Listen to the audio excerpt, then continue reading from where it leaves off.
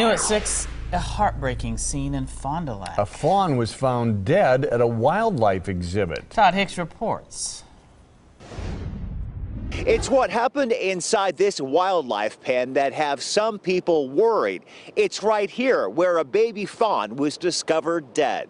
The wounds are consistent with a hole that could have been from a gun. It's a mysterious death of a baby deer at this Fond du Lac park that have officials stumped. They're not really sure if it was either a gunshot wound or if it was a wound inflicted by the adult buck that was here. This is the exhibit at Lakeside Park where several deer are housed. Park foreman James Rosenthal says the 4-month-old fawn died sometime last Friday or early Saturday morning. The discovery was made by a passerby who just happened to be walking in the park. When they looked inside the pen, they made a gruesome find.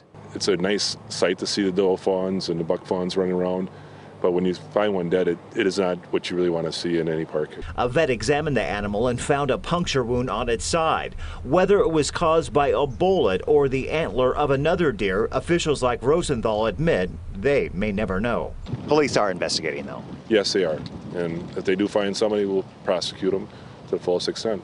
And investigators are asking anyone with information to call police. In Fond du Lac, Todd Hicks, today's TMJ4. A bit of a mystery there and kind of sad. That's horrible.